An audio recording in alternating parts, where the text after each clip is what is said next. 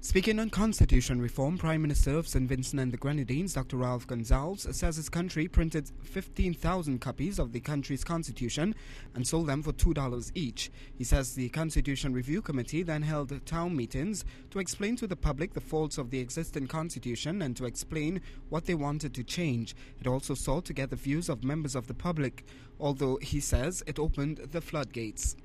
The Rastaman wants the holy herb to be legalized in the Constitution.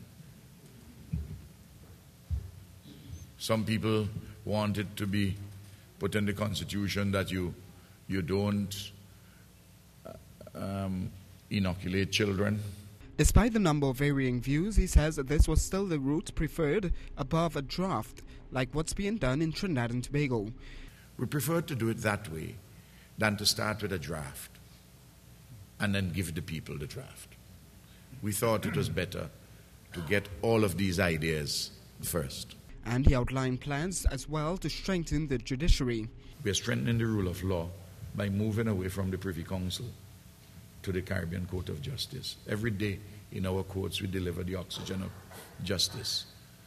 We have competent people. Our courts, the CCJ, is more insulated from political interference than the courts in the United States or indeed in the United Kingdom.